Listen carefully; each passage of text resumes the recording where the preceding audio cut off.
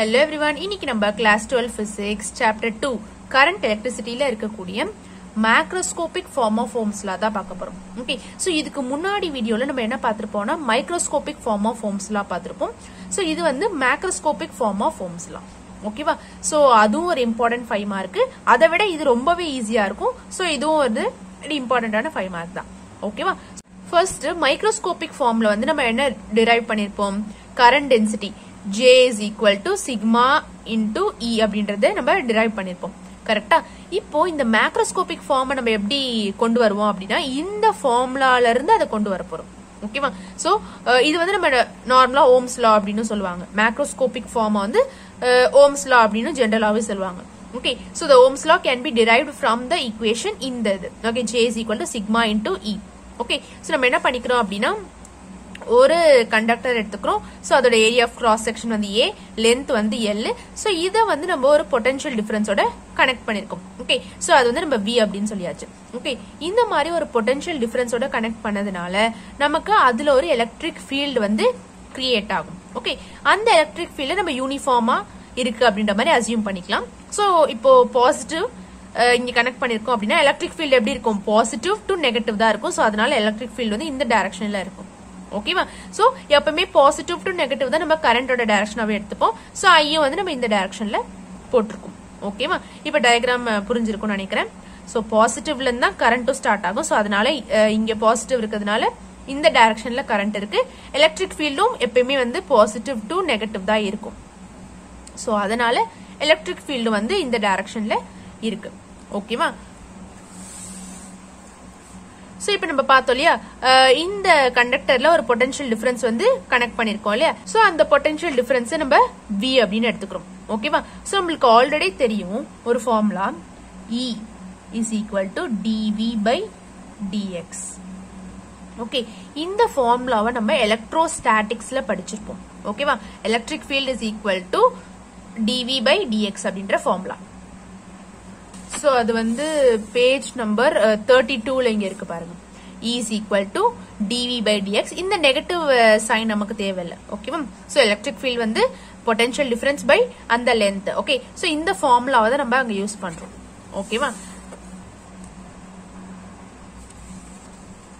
So நம்ம இது வரைக்கும் ரெண்டு ஃபார்முலா பார்த்திருப்போம். J is equal to sigma into E பார்த்தோம். இப்ப நம்ம E is equal to dV by dx வந்து எலக்ட்ரோஸ்டாட்டிக்ஸ் லெசன்ல இருந்து இந்த ஃபார்முலா படிச்சிருக்கோம். ஓகேவா? சோ இதுல இருந்து நம்ம என்ன பண்ணலாம் அப்படின்னா இது வந்து நம்ம dV dx னு வச்சுக்காம E is equal to V by L அப்படின்னு வச்சுக்கலாம். ஓகேவா? சோ V அப்படின்றது பொட்டன்ஷியல் டிஃபரன்ஸ், இங்க Xன்றது லென்த் தான் குறிக்குது. சோ அதனால நம்ம அதை L அப்படின்றது வச்சுக்கிறோம். ஓகே, சோ இந்த E எடுத்துட்டு போயிட்டு நம்ம இங்க சப்ஸ்டிட்யூட் பண்ண போறோம். ஓகேவா? சோ புக்ல என்ன பண்ணிருப்பாங்க அப்படின்னா first V is equal to EL அப்படின்ற ஃபார்முலா இருந்து ஸ்டார்ட் பண்ணிருப்பாங்க. ஓகே, ஸ்டார்ட் பண்ணி இந்த இடத்துல E க்கு பதிலா நம்ம V by L சப்ஸ்டிட்யூட் பண்றோம் அப்படின்னு சொல்லிட்டு சொல்லிருப்பாங்க. நீங்க எப்படி ஞாபகம் வச்சுக்கிட்டாலும் ஓகே தான். ஓகே, சோ இந்த ஃபார்முலாவை ஞாபகம் வச்சுட்டு இங்க சப்ஸ்டிட்யூட் பண்ணாலும் ஓகே தான். So V is equal to EL இந்த ஃபார்முலாவை ஞாபகம் வச்சுட்டு அதுல இருந்து E கொண்டு வந்து இதுல சப்ஸ்டிட்யூட் பண்ணாலும் ஓகே தான். ஓகேவா? So J is equal to sigma into E க்கு பதிலா நம்ம என்ன போடலாம்?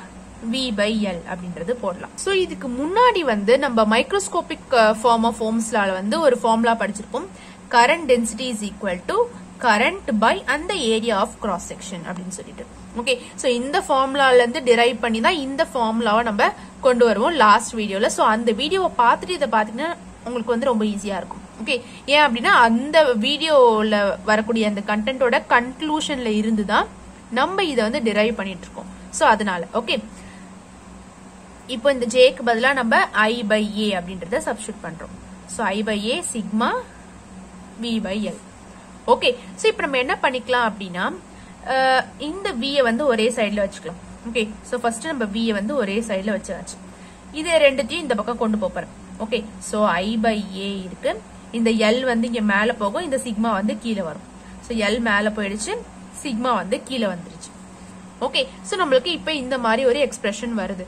இதுல இந்த L by A into sigma இருக்கு இல்லையா, அத நம்ம ரெசிஸ்டன்ஸ் அப்படின்னு சொல்லுவோம். ஓகே, சோ இந்த L by A சிக்மாவை நம்ம என்னன்னு சொல்லுவோம்?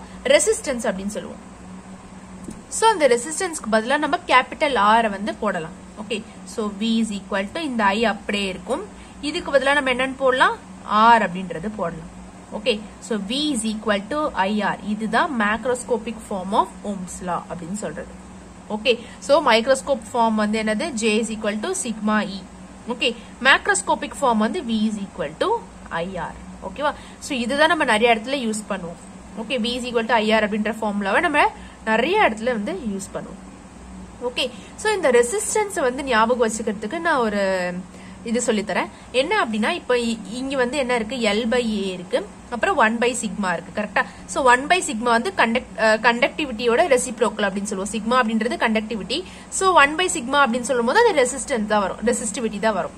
ஓகே, சோ இது அப்படி ஞாபகம் வச்சுக்கோங்க. இது வந்து கண்டக்டிவிட்டி, அப்ப அது ரெசிப்ரோக்கல் பண்ணும்போது நமக்கு ரெசிஸ்டிவிட்டி வரும். சோ அதனால 1/σ. சோ இந்த L/A ஞாபகம் வச்சுக்கிறதுக்கு இப்போ ஒரு லைஃப் எக்ஸாம்பிள் சொல்றேன். Okay, real time example. So இந்த மாதிரி ஒரு பெரிய பைப் இருக்கு. ஓகே, சோ இந்த மாதிரி இதுல வாட்டர் ஃப்ளோ இருக்கு. இது வந்து லென்த் வந்து போயிட்டே இருக்குன்னு வச்சுக்கோங்க. ஓகே, லென்த் வந்து இவ்ளோ கிடையாது, இந்த லென்த் வந்து போயிட்டே இருக்கு. ஓகே, லென்த் வந்து அதிகமா இருக்கு. ஓகே,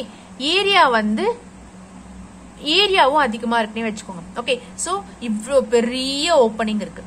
ஓகேவா? சோ பெரிய ஓப்பனிங் இருக்கு அப்படின்னா இப்போ இந்த வாட்டர் ஃப்ளோ வருது. இப்போ நம்ம ஒரு கை இருக்குன்னு வச்சுக்கோங்களேன். இது வந்து பெரிய ஓப்பனிங். ஓகே, கைய வச்சு இதை க்ளோஸ் பண்ண முடியுமா? முடியாது.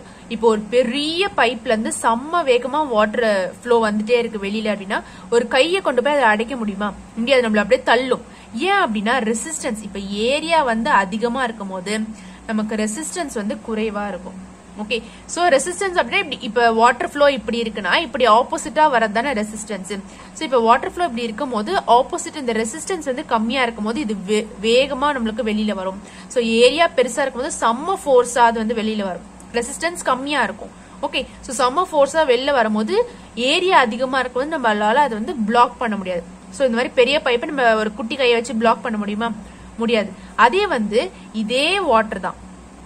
ஓகே, இதே வாட்டர் இதே ஃபோர்ஸ்ல தான் வருது. ஆனா வந்து ஒரு சின்ன பைப்ல வருது இந்த மாதிரி. ஓகே, சோ இந்த மாதிரி சின்ன பைப்பு லென்த் வந்து ரொம்ப அதிகமா இருக்கு. ஓகே, அந்த மாதிரி இருக்கும்போது இந்த பைப்ல வரக்கூடிய அந்த வாட்டர் வந்து நம்ம ஈஸியா வந்து க்ளோஸ் பண்ண முடியும். ஏன் அப்படின்னா ஏரியா இங்க வந்து குட்டியா இருக்கு, அப்ப ரெசிஸ்டன்ஸ் வந்து ரொம்பவே அதிகமா இருக்கும். சோ நம்மளால ஈஸியாவே அதை வந்து க்ளோஸ் பண்ண முடியும். சோ இதுல இருந்து நமக்கு என்ன தெரியுது அப்படின்னா ரெசிஸ்டன்ஸ் வந்து இன்வெர்ஸ்லி ப்ரொபோர்ஷனல் டு ஏரியா. கரெக்டா? சோ இந்த மாதிரி இன்வெர்ஸ்லி ப்ரொபோர்ஷனல் டு ஏரியான்னு தெரியுது. அதே மாதிரி லென்த் அதிகமா இருக்கும் போது ரெசிஸ்டன்ஸ் அதிகமா இருக்கும். ஓகே, லென்த் கம்மியா இருக்கும் போது ரெசிஸ்டன்ஸ் கம்மியா இருக்கும். சோ அதனால அது டைரக்ட்லி ப்ரொபோர்ஷனல் டு ரெசிஸ்டன்ஸ் அப்படின்ட்டு வரும். ஓகே, சோ இதுல இருந்து நமக்கு என்ன தெரியுது? ரெசிஸ்டன்ஸ் அப்படின்றது directly proportional to L. Okay, so proportional சிம்பிளே போட்டுக்கலாம். Directly proportional to length, inversely proportional to area. So இந்த ப்ரொபோர்ஷனாலிட்டி சிம்பிளை எடுக்கிறதுக்காக தான் நம்ம என்னன்னு போடுறோம்? 1/σ போடுறோம். ஓகே, சோ 1/σ L/A அப்படின்றது.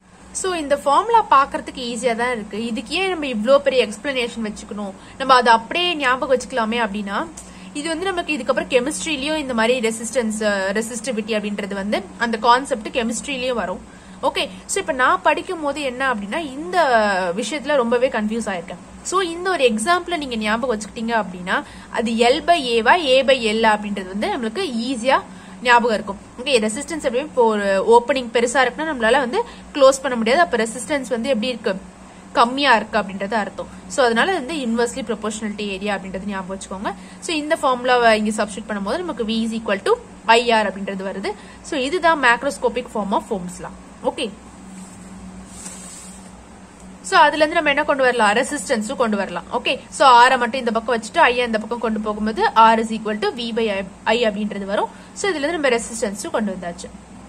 Okay, so the resistance is the ratio of potential difference across the given conductor to the current passing. Okay, so இந்த formula வச்சிட்டு இந்த definition ஈஸியாவே எழுதிடலாம்.